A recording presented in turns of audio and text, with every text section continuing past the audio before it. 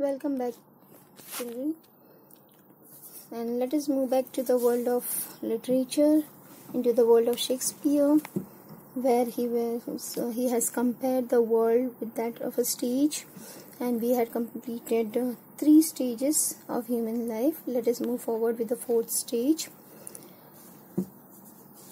Hereafter, we move on to the 4th and the most smart stage of a person's life, where Shakespeare calls that stage a soldier stage. By soldier, it does not literally mean the one who goes and joins the country's army. It precisely means a stage where you can do anything for the sake of reputation. Be it your own reputation, be it the reputation of your family, or be that of your country, like a soldier does.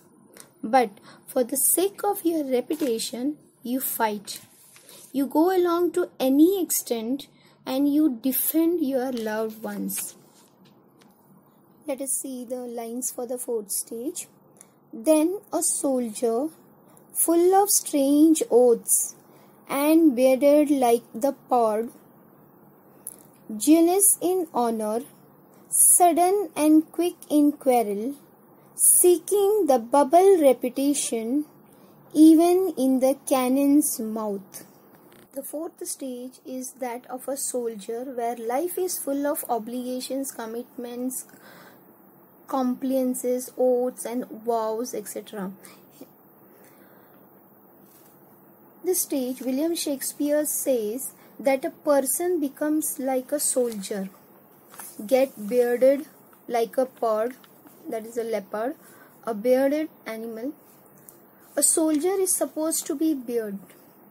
At that time, during Shakespeare's time, beard was a sign of manliness, braveliness, with young blood, where you have to achieve big things in life, have big dreams, and you want to fight for your reputation.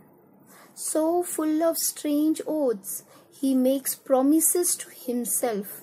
He decides upon himself, jealous in honor. He cannot tolerate anybody saying anything against the country, and he can go to any extent of the court. Example of the parents, how they struggle to meet both ends meet for the family. That is what the 4th stage talks about, where he endlessly fights, the man endlessly fights for his honor, a full presence of mind which is sudden and quick in quarrel, and hard to maintain a dignified reputation, seeking the bubble reputation. Another line, seeking the bubble reputation. The word bubble has been tagged or written along with the word reputation here. I would like to draw your attention to this. It is being called a bubble reputation. Why? Because reputation is a very short-lived thing. For example, today you are a good student and you have a reputation of being very regular and an obedient student. But tomorrow you stop coming to your class, do not complete your assignments. What happens? The reputation changes. Your reputation then becomes from a good student to not so good student. And this is as short-lived as a bubble. Till the time the bubble has air, it is there and then it can burst anytime. Whereas character is a long-lived thing, and when we are young, we don't realize it and we go to all the extreme fights for the sake of the reputation. And then he says, even when the soldier is facing the enemy, and even when he has to stand in front of the cannon's mouth, even when he knows that he is going to be blown up, he will still fight for the sake of reputation for the country, and that reputation is in the hands of our soldiers. And then we move on to the fifth stage. Shakespeare here says that the fifth stage is that of a justice. It talks about the people who are wise. After you pass your youth, you become more experienced, you become more wise. Let us see the lines. And then the justice in fair round belly, with good copon lined, with eyes severe and beard of formal cut, full of wise saws and modern instances, and so he plays his part. The fifth stage is the adult stage. So the fifth stage concerns about the justice, where the person becomes a middle-aged, where person has experience, has a fair round belly, he has put on weight and he look healthy, and with good copon line, means here copon line means the cock that the judges wear, means here कहने का तात्पर्य how he becomes little serious or concerned about what he is wearing, not much but still a particular sort of dressing sense, he takes up, where the man becomes serious and through his experience he shares his experience. That is what the sentence says, with eyes severe and beard of formal cuts, means here it talks about the serious look of his life, and through his experience he shares and is full of wise instances. उसके पास काफ़ी सारा उसने सीखा है, जाना है, समझा है, दुनिया देखी है, and he had lots of experiences there. And modern saws tends to share experience. He tends to share experience. और क्यों वो experience अपना share करना चाहता है? Not to for the show off, या अपने आप को show off करने के लिए नहीं, बल्कि for the benefit of other, because he has gained experience and he had learned from his experience. So he can explain better differences between the good and the bad. So negative points and positive points, he is much aware of it. So he, through his experience, he would like to help others. That is what the fifth stage talks about. Then comes the sixth stage. It can be called as the beginning of old age. Let's see the lines.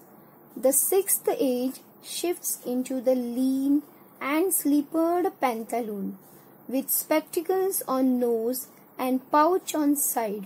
His youthful hose, well saved, a world too wide for his shrunk sank, and his big manly voice turning again towards childish treble, pipes and the whistles in his sound. Well, they say old age is person's second childhood. His body gets physically shrink, digestive system become weak, overall personality becomes weak, and slowly once again we feel dependent like a child. In his loose trousers and slippers, see the line there, into the lean and slippered pantaloons, that means it is talking about his dressing sense. उसे कोई फर्क नहीं पड़ता अभी कि वो क्या पहन रहा है, कैसे पहन रहा है, फिटिंग है या नहीं है, प्रॉपर ड्रेस के हिसाब से मैचिंग शूज सैंडल है या नहीं, doesn't matter. It means person at this stage does not care much about his dressing sense or his looks. He has a weak eyesight, shrill voice like a child with little or few teeth. धीरे धीरे दांत टूटने लगते हैं, आवाज में changes आती है, आईसाइट कमजोर होने लगती है, and looks silly and foolish, यानी जो व्रिंकल्स आने लगते हैं फेस पर. The mainly and commanding voice, जो कभी दमदार आवाज हुआ करती थी, वो अब क्या हो रही है, धीरे धीरे कमजोर पड़ रही है. And voice become weak and change into childish ट्रिबल. ट्रिबल is a particular child, very childish voice, a quality of a music, and is a matter of shrillness in a person's voice. Then he further says, pipes and wheels.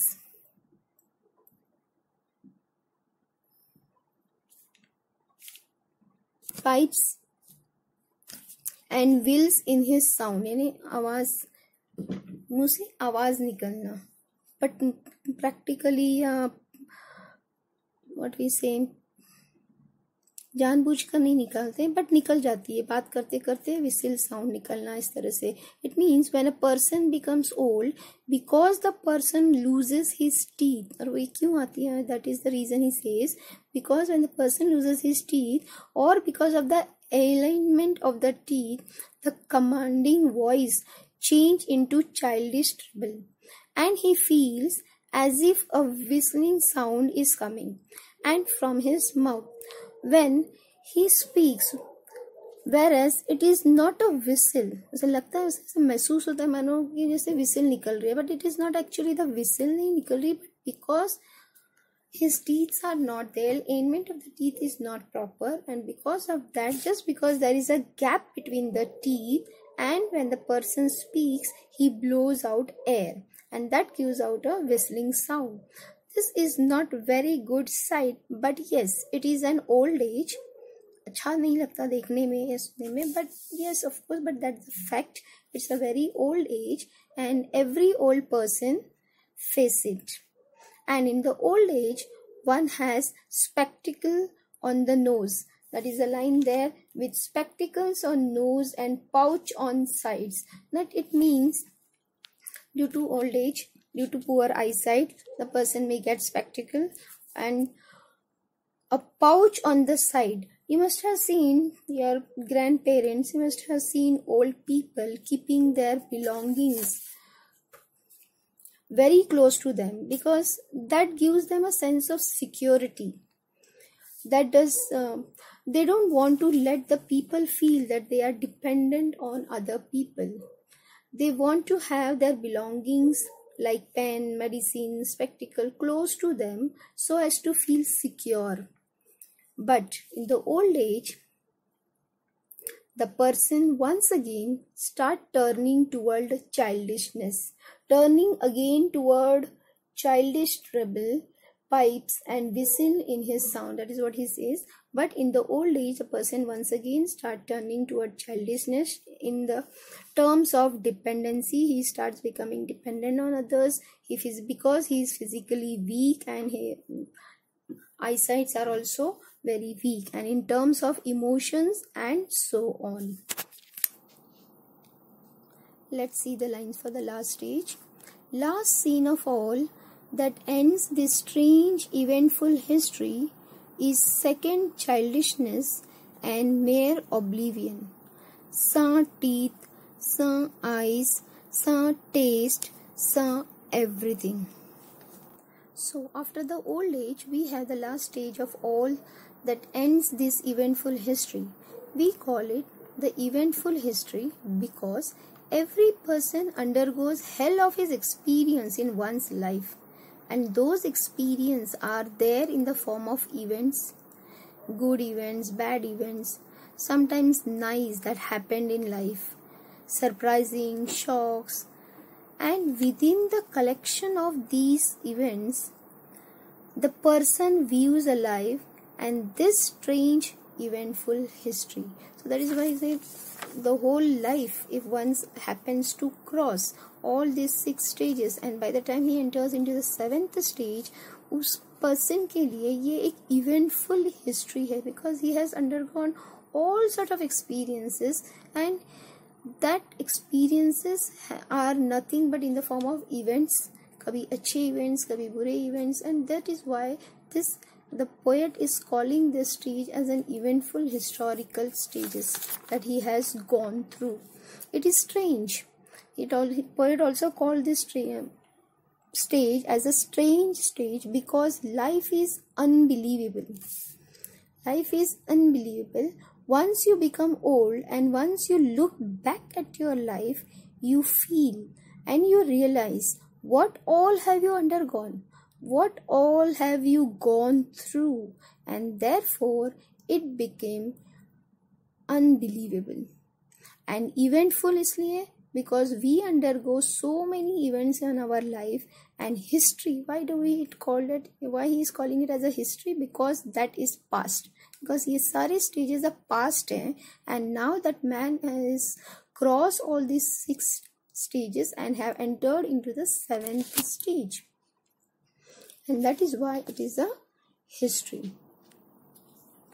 Here the person hardly remembers his own self, the people around him, and become as dependent as a child. This is what the last stage में hardly उसे कुछ याद रहता है, या hardly उसे कुछ दिखाई देता है, hardly उसकी कोई पहचान होती है किसी से, and all these things, and people around, and he is totally dependent as a child in the first stage. See, that is some weak eyesight, not being able to eat anything, कुछ खाने नहीं होता है because there is no teeth left in the mouth, jaws there. Then saw everything means nothing is there here, but because saw everything is very meaningful term here, because it particularly means to you, your family, friend, beloved, to the people who have been around you. You may be or may not be there with you. They may be or they may not be there with you. At that time you become very old. And this is the time, ये वो time होता है जहाँ पे हमने अपनी ज़िंदगी जी ली होती है, तो इंसान ने अपनी ज़िंदगी जी ली होती है. That is what it says, and this is the time when you have actually lived your life, and then you are not left with any more desires or wishes, and without anything with you. ना आपके पास कुछ रहता है, ना ही आपकी कोई ख्वाहिशें रहती है, कोई डिज़ायर होती है, ना कुछ. And that is what how the whole poem, that is what the beginning stanza, if you recollect, then that the whole world is a stage where we are just, our entry and exist are planned. And that is what it says. The person comes to birth, comes on the stage, performs various roles, and then because of the death or due to that, it is a exist. Person comes on stage, perform his part, and had an exist. This ends our poem and the 7 stages that the person undergoes in his or her life. These stages have been defined centuries back, but even today all of them hold good because the person's life. Shakespeare, through this poem, wants to render a message to the human being that we all human beings are just characters in the drama of life. Why the just characters? Because we play our lives and we depart from the world. Like at birth, we enter the stage. All through our life, we play various roles that comes to us, and then by the time of death, we exist from the stage. Thus, man possesses through 7 phases of life in accordance with their age. And what did we realize, what we could conclude again from this poem is that Shakespeare in the poem has given a sad but ironical portrayal of human life. His analysis of man's life is in 7 stages is full of similes.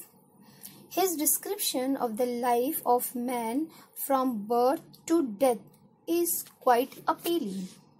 So that's all for the poem. Thank you. Please go through the poem and go through the video. Try to understand it again in a better way. And still, if you have any doubt regarding the poem, do note down and keep it. In the next lecture, you can ask me or you can contact me for the doubts. And in the next lecture, we will discuss about the figures of speech of the poem. Thank you.